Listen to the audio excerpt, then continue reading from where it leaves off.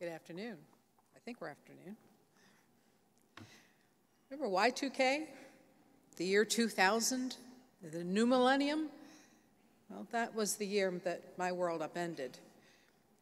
My first marriage had never been perfect, but after my children were removed from our home for their own protection, it became blatantly obvious that to continue playing happy family was not an option anymore. No problem. I had a decent job. I was used to relying on myself. I would find a place to stay just until I could move into my own apartment, get my children back, dissolve my failed marriage, and then get on with life. And then reality hit.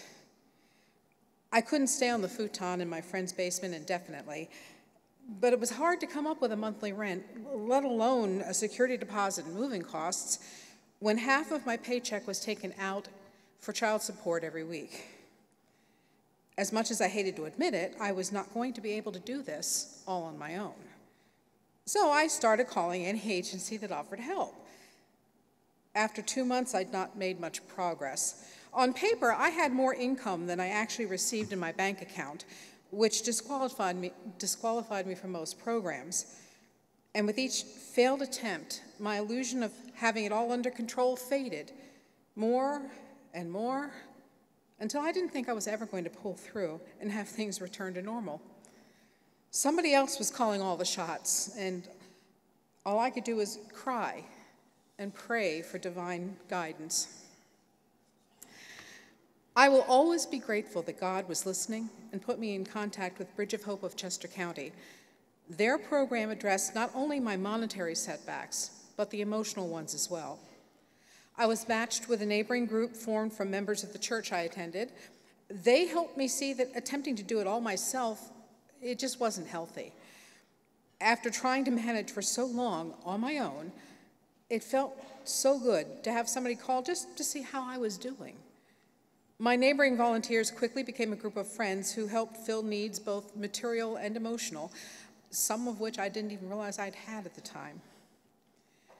Bridge of Hope also gave me practical life lessons to help me deal with the daily challenges, both routine and cataclysmic.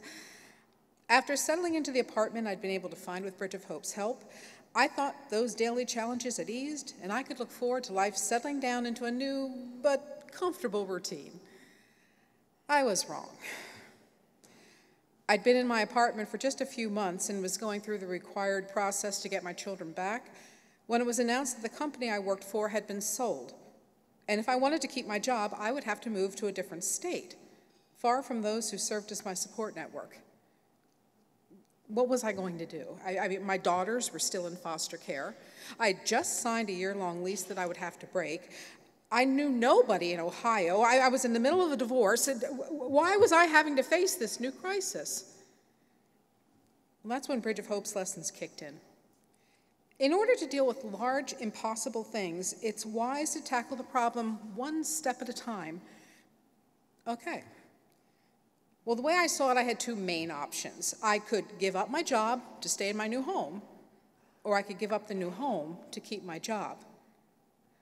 In that light, being without my steady source of income scared me a whole lot more than having to move, so I decided I was going to relocate.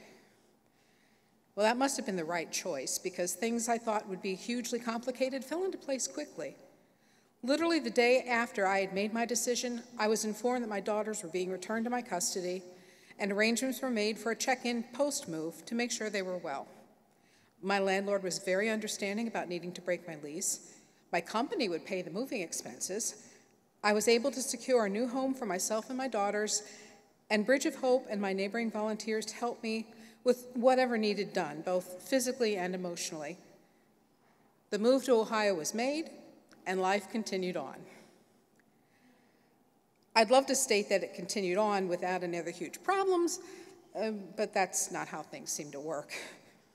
I've faced other major life issues, but each time I reverted back to the concept of tackling the big out-of-control problems by breaking them into smaller pieces that I can more easily deal with. What needs to be done immediately? How can I do that thing? And all the while, it chips away at the big scary issue until it had shrunk into a more manageable size. One of the unexpected blessings of my experience with Bridge of Hope is finding that as I leaned on their guidance and wisdom to navigate life's valleys, I was passing those coping mechanisms on to my daughters. Years after we'd made Ohio our new home, my younger daughter, who was 6 when I entered the Bridge of Hope program, had been living with friends during her first year at college. The roommates were moving out of the country at the beginning of her sophomore year, so she decided she wanted to move into college housing. Unable to come up with enough funding to allow that to happen, and unwilling to move back home to continue attending school, she reached out in panic as to what she was going to do.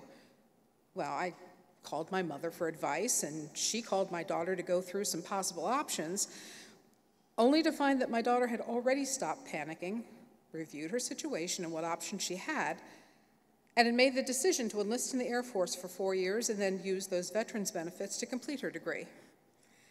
While I was commending her for that very mature bit of wrestling a problem and coming up with a workable solution, she stated she was just modeling behavior she'd learned from me, behavior that I'd learned from Bridge of Hope.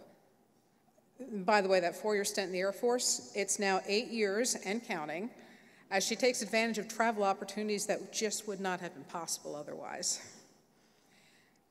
Bridge of Hope helped my family through a difficult time back in the year 2000, and that influence is still being felt some 20 years later. Facing impossible choices is hard, but Bridge of Hope has left me with valuable lessons to help find my way through. Bad things can happen to good people, but that doesn't mean they have to turn you into a bad person.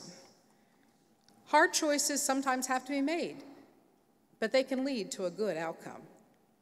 No matter how far down a path you've gone, you can always turn and start in a new direction. Nobody can do it all alone. It's okay to ask for help. Thank you, Bridge of Hope, for providing that help that my family needed. And I'm glad to report that I now have the chance to pay that help forward as my home church, Zion Lutheran in Hollidaysburg, Pennsylvania, begins a new outreach mission as a one-church site for Bridge of Hope in Blair County. Wish us luck.